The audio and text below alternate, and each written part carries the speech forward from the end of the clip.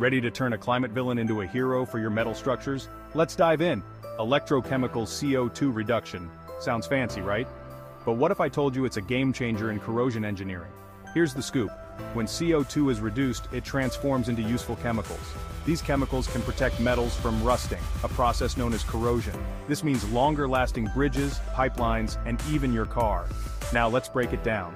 Electrochemical CO2 reduction uses electricity to convert CO2 into protective coatings for metals.